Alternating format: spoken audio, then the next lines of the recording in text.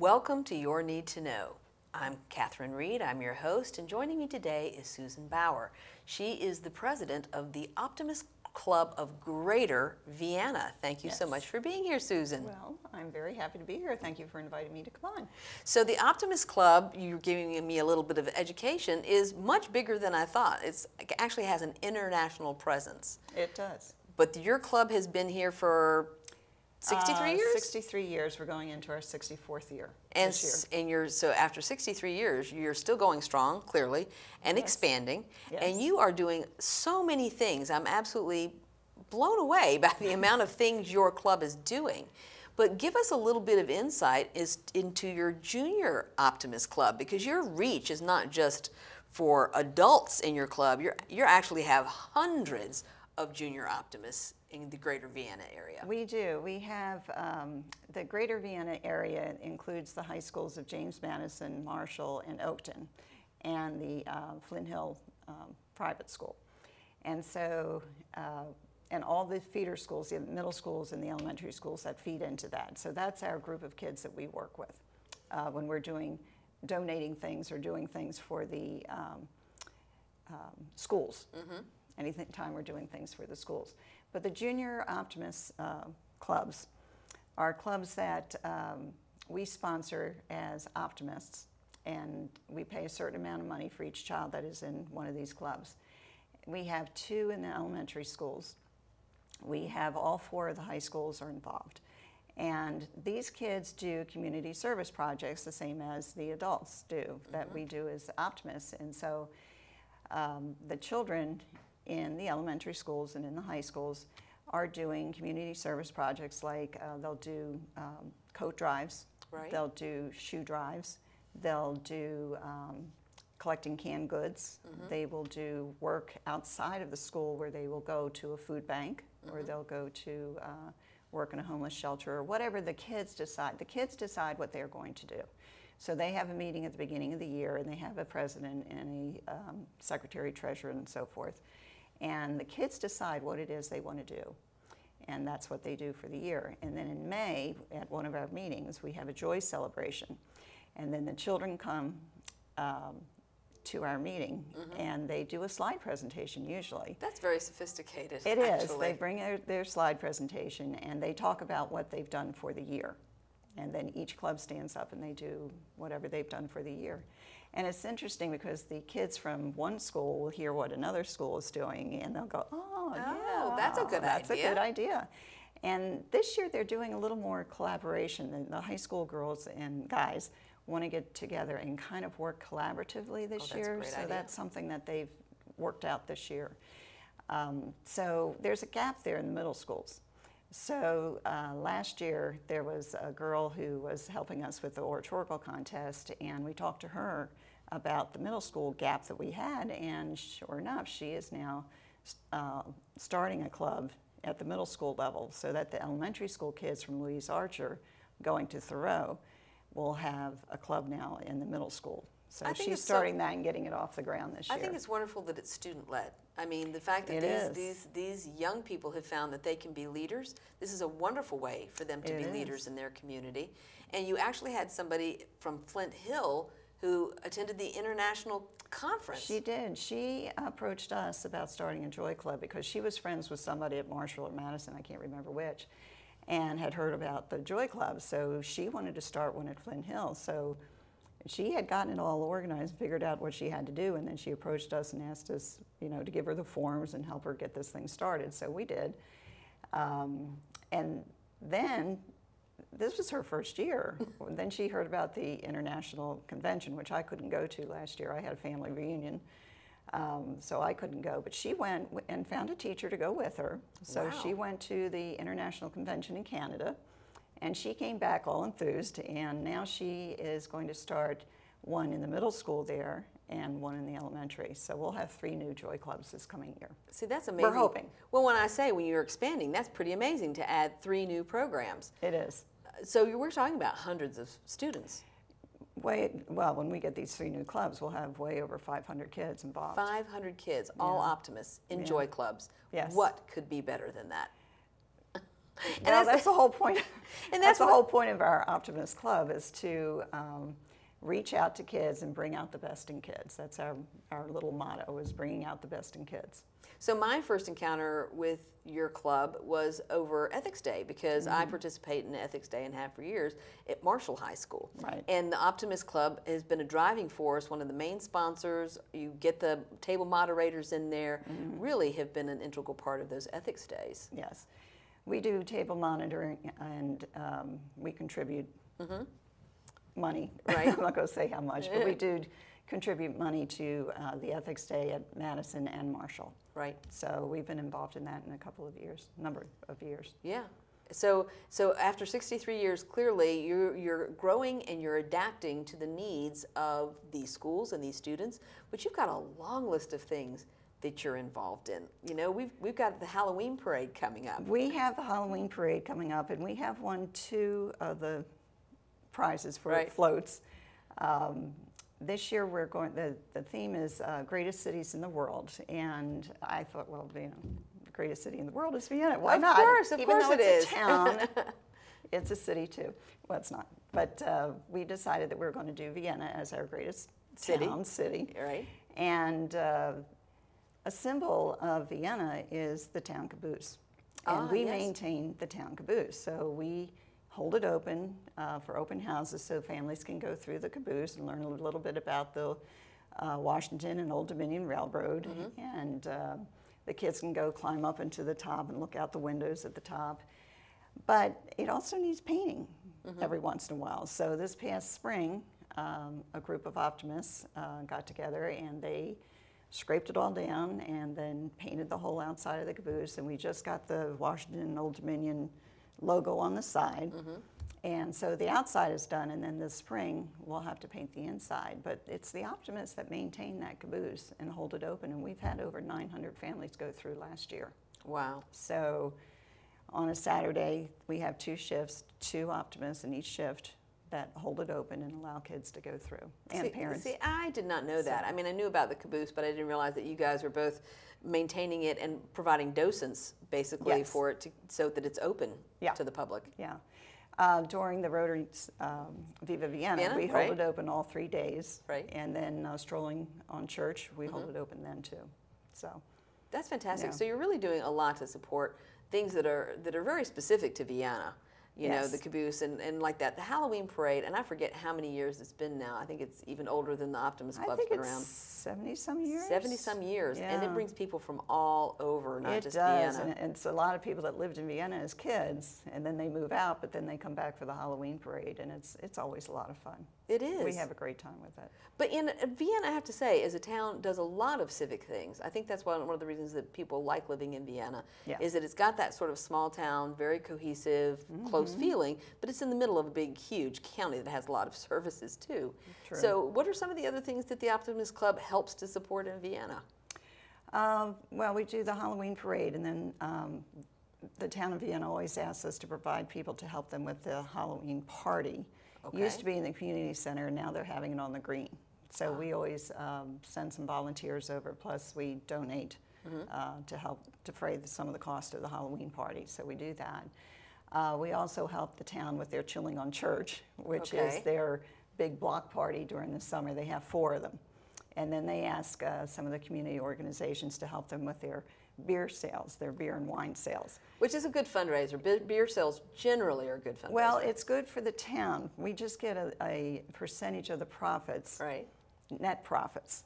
And so this year it rained. And so we just about got there, and then the heavens opened, and so we all went to the Freeman Center and just sat there on the porch. And then finally they decided, okay, we'll try it. So we went back out, and long story short, we made absolutely no money. $0. We got a few tips. So it was basically a community service volunteer thing that we did for the town, but they did give us, I think, $200 of a honorarium for showing up. And that's the thing about a service club like the Optimist, and sometimes I'm a Rotarian. You make money, and sometimes you don't. But you know, you have to make money, right? All the things you're doing, the donations that you make, the programs, taking care of the caboose, you're doing these fundraisers because that's how you make the money. Yes, Chilling on Church is just one of them. Our main fundraiser is the Christmas tree sales that we do, and that's a hoot too, because there's people that come back year after year after year. But that's great. It is great, and we do get help from the Joy Club kids come in, and then some of the football teams or the baseball teams come in and help us out. And some of the kids come back and I remember when I helped out when I was in Joy Club, or when I was on the baseball team, I remember when I came out and helped out. So, you know, we get some of that coming back. So when does that start? How long? How many weeks do you sell? We start the weekend after Thanksgiving. Okay. So we are in the process now, and have been in the last couple of weeks, getting together with our tree supplier and, you know, figuring out how many trees we need to get and so forth, and then working with the people that own the parking lot there at the giant parking lot. So there's all that backstory stuff that you have to get started. That's a pretty massive couple of weeks sort of undertaking. Ago. Yeah.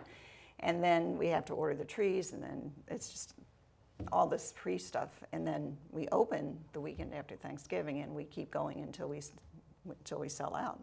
Oh, wow. And then you have the takedown. Right. So you have the set up and the takedown. Do you we have a trailer usually sell out? Do you usually sell out the trees before Christmas? We usually sell out pretty much.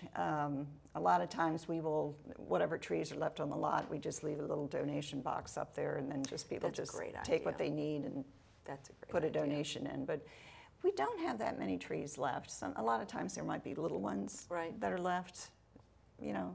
And then we donate trees to the Women's Center. Right. And we donate a tree to the Colmer Center, which is part of Second Story, and that's down at Bailey's Crossroads. So we donate some trees also. The other fundraiser that we have is that a lot of people don't know this either, but there's a Vienna Farmers Market, and that is run by our Optimist Club. So now we're calling it Vienna, or the Optimist Vienna Farmers Market, because nobody knows that we're running that. They think the town of Vienna is running it, but they're not. So, what are the dates for? That starts in May, and that goes through until October, the end of October. So you're kind of wrapping that up right now and getting ready for your Christmas trees, right? Yeah. Well, one thing finishes and the next thing starts. I know. Well, let's hope that the fact that Amazon is now delivering Christmas trees will not impact your sales. When we come back from our break, we are going to be talking with Susan Bauer about the many ways in which the Optimist Club is supporting a lot of organizations in and around Greater Vienna, and ways that people can get involved in helping to support the Optimist Club. Gotcha. I surrender, I surrender. All right, pal. Get ready for the day, buddy. Hey, Dad. Hey, Dad. Do we have a gun? What's that? Do we have a gun?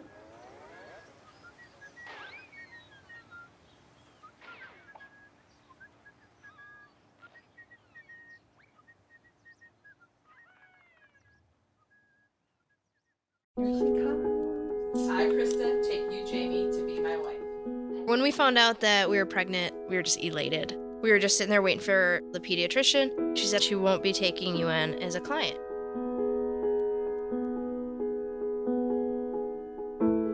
We are a lesbian couple, but she's just a baby. She's the one you're denying the service to.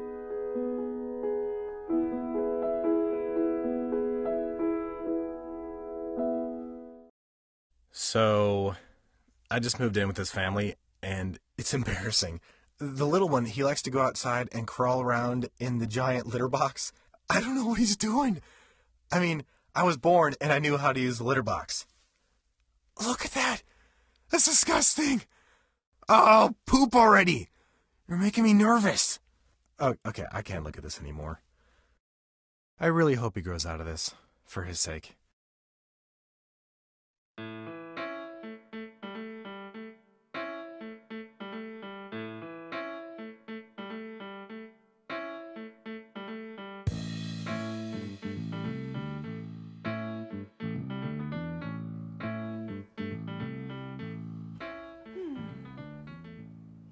Welcome back to Your Need to Know. I'm your host, Catherine Reed, and joining me today is Susan Bauer. She is the president of the Optimist Club of Greater Vienna. Yes. Thank you so much for being here. Well, you've wowed me so far with the amazing things that your club is doing, but there's more.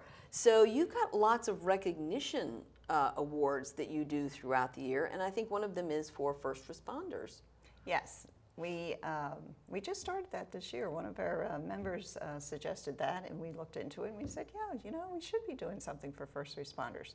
We do Partners in Education, where we give awards for teachers, and then we have Respect for Law, and we have Vienna Police that we recognize, and then one from Fairfax County. So we're doing that one, and so those are the three that we do: Respect for Law, Partners in Education, and First Responders, and that helps. That's recognizing community people. Right. But then we also do a lot of recognition rewards for kids. Again, kids are our main focus. Well, you mentioned the community. You mentioned the oratory contest, which is for middle schoolers, correct? We are going to open that up to high school kids this year, because when we hold a contest here in our group with the Optimists here, the winners of those contests then go to the district, and then they compete with other kids in Virginia. And then from there, they go to the zone. Right. And then from the zone, they go so up and up and up and up different until they levels of go competition. to the national level. And there they can get even bigger scholarships. So there's scholarships that they get along the way. In the oratorical contest, they can get up to like $20,000 in scholarships. So the oratorical contest is a really big scholarship that they can get at the national and international level. So you were talking too at the break, the fact that you have a special contest for the deaf and hard of hearing, which I was not aware of. We do. We have a contest. A lot of these contests are Optimist International contests, and then each Optimist Club holds contests. So the communication contest for the deaf and hard of hearing is phenomenal, because these kids get up there and one of our winners one time did his entire speech in sign language. Wow. And it was truly amazing, because doing his in sign language, you could see the emphasis on the words that he wanted to emphasize through his sign language. Now, we had one of his teachers was saying it out loud from his sign language, but it was just absolutely phenomenal. So this past year, we had 4 students, 2 boys and 2 girls, and they were at the middle school level. They went to the district, and I went down for that, and they had improved from the time they did it for us until the time they went down to the district. I mean, the improvement was just phenomenal. And they had a winner from that, and it was not the winner that we had chosen. When they went down, a different kid won, and he was so shocked that he had won. He just assumed that the kid that had won at our level was going to win at the district level, and that child didn't win. The other child won, and he was just like, couldn't believe that he had won. And then there were the high school kids that also competed. So there was the younger ones, and then the older ones that competed. That is amazing. What a great opportunity. It's just the confidence that this gives these kids. I mean, that's what's so wonderful about some of these recognition contests that we do. We do the oratorical contest, we have the communication for the deaf and hard of hearing, and then we have an essay contest. And the kids are chosen. The winners have already picked when they come to our meeting, and then the winners read their essays. And then from there, there's 3 of them, and we pick the first, second, and third. So are those done in conjunction with your regularly scheduled meetings? Because you do have 2 events a month, right? We have the first and third Wednesdays that we meet. Some of them are dinner meetings, some of them are socials. Right. We have all our meetings set up ahead of time as to when we're going to do the oratorical contest and the communication for the deaf and hard of hearing contest and the essay contest. And then our Partners for Education and our Respect for Law and our First Responders, and then our Joy Celebration. So we have a number of meetings that are set up for when we're going to be doing recognition events. But we also have one that we do at Madison High School, and that's for all the high school students. And we give out scholarship awards for citizenship or technology or arts or whatever. I mean, we give a lot of awards out for these scholarships, and that's for the junior years, so that these kids have something to put on their resumes when they're trying to get into college. Now, see, that is very interesting. I've never heard of that before. Most scholarships are given in the senior year, right? Because it's really kind of focused on the monetary part. But I love this idea that you're giving it to them in their junior year, so it's part of their college application. That is brilliant. It just really helps the kids just get an appreciation award, really. Right. So we have recognition awards, and then we have youth awards and appreciation awards and vocational scholarships. So we also give vocational scholarships for those kids that are not going to go to college. They You know, may I be think that's going important to work too. in auto repair or plumbing or whatever they're going And to yeah, do there are with a lot of students who are choosing to go into certification programs at the local community college. Exactly. And we have a wonderful community college system in Virginia. Northern Virginia Community College offers so many opportunities It for people who does. don't want a four-year degree. I think vocational scholarships are terrific. Yeah. George Mason has a program that is for kids with special needs, and it's called the Life Program. And Yeah, Mason we did Life. not have any money set aside for that, and then one of our past presidents gave us a tremendous gift, and we have taken part of that gift, and now we've set up a scholarship so that we can now give money to a child who wants to go to this Life Program. So that will be a special needs student. That is amazing. So I am we are in very the process yeah. of setting that up. I'm very familiar with Mason Life. We've had Mason Life on this show Have you? before. We Good, have. good. We have Dr. Heidi Graff, and so it's right here. They take 73 students, I think, a year into that program, and that does such amazing things because it's life skills. It's all kinds of skills, and those students go on to get jobs and internships, and it's wonderful. Well, that's what we're hoping. Cheryl A. Friedley is the name of the Optimist who was president a number of years ago, and she worked at George Mason. And she has moved out to the Midwest to take care of her parents. And she gave us this huge donation, and that's what we decided to do with it I think because we that's did brilliant. not have anything for special needs. So You know, that is that's fantastic. what we did with it. Well, with part of it anyway. Yeah, and we've got in Fairfax County, we have the SEPTA now, which is the Special Education PTA. Yes. We've also had them on this program as well. And so I think, you know, the educational system is trying to do more for students that have disabilities, intellectual disabilities or developmental delays. And so having a scholarship that actually gives them an opportunity to attend a program that's so well regarded right here in the area. Yeah. You know, Yeah, that go really Shirley helps. for having decided to do that. She is phenomenal. She also has a program that she set up called Helping Hands, and it's kind of a citizenship award, and it's given to the 6th graders of every elementary school that feeds into Marshall, Madison, and Oakton. So all of those elementary schools, we take them all over to Westwood Country Club with their parents and with their 6th grade teacher. You know, so we feed them all at That's the Westwood Country fantastic. Club. And then each one of them gets an award for their school, and they get a little write-up in the program. We talk about what they've done to get the award.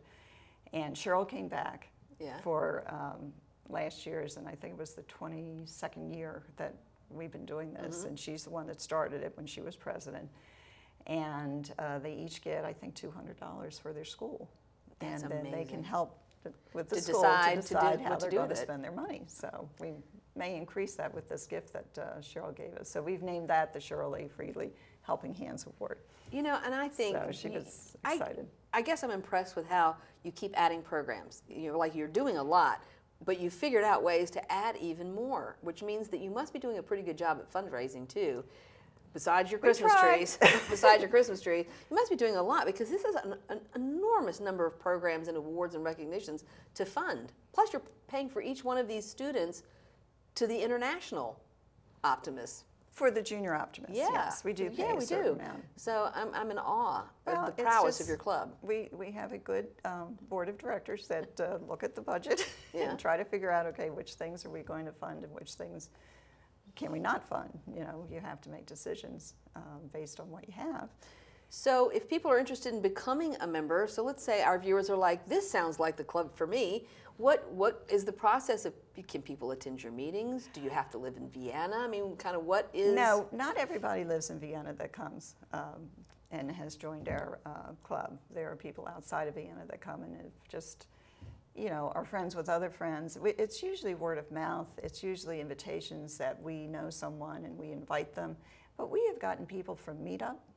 Oh, right, you do have a meetup We site. have a You meetup absolutely site. do. We have Facebook. We've had people come to our socials that have just heard about it from Facebook.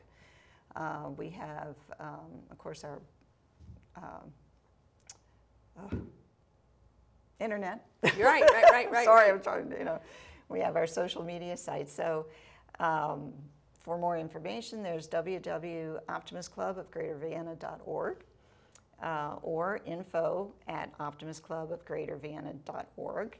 We have, you can like our Facebook page, that's Vienna Optimist Club, and we can also be found on meetup.com/Vienna-optimist-club. Or you can contact me. That's right. And I'm Susan Bauer, optimist@gmail.com. Right. So if people were interested, for instance, if people were just interested in hearing the oratory contest, they can go to your website because you've got a calendar that's already said when all of these things are going to be. Or if people are interested in hearing the contest for your deaf and hard of hearing, right? These are things that people could come and kind of get a feel for both the club and these particular events that you're doing. The other thing that we've, now I don't know if Optimist International is going to do it for this year, but they've had teachers can join the club for $30 for the entire year. That's so a nice they've way been doing it the last 2 years. I don't know if they're going to be doing it this year, but it would be nice if they did that because teachers are naturally involved with kids. And I mean, I was a former Fairfax County teacher, retired now, and for me, this is like a no-brainer. Right, it's a natural fit for still right? involved with kids, so it's my passion. So I found that the Optimist Club was a good fit for me. So it's probably a good fit for a lot of other people who just don't know it's out there. That's a possibility. That's a possibility. It's not a networking club. I know, a lot it's a of other service club. business clubs are. I'm not going to say which clubs, are networking clubs, but we have had some members come in who thought it was something else. Kind of thought it was a networking club and found out it wasn't, and then kind of realized it was some work involved, and they kind of dropped out. But you have to it really is for people who really want to give back to the community and help kids and help themselves. I think become better people. That is the greatest testimonial you could possibly have for the Optimist Club of Greater Vienna. So thank you so much, Susan, for having come on the show. Thank you for inviting me to come on and speak about this club because I love it and it just does so much. And I think anyone that would want to give back to their community, come see us. We'd love to have you. Terrific. Thank you.